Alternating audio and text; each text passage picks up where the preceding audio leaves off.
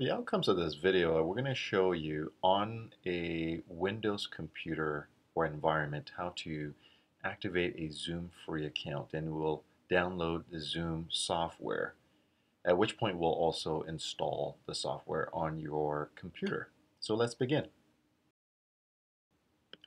First, go to zoom.us in your browser of choice.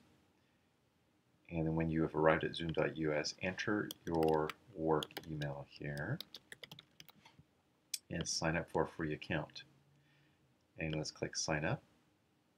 They've sent a confirmation email to the email address you've put in, and from then you would go to your email and check for the activation email.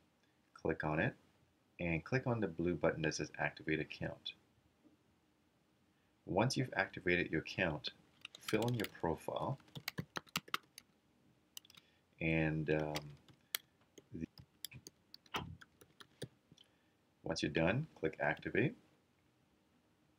and let's click go to update your profile.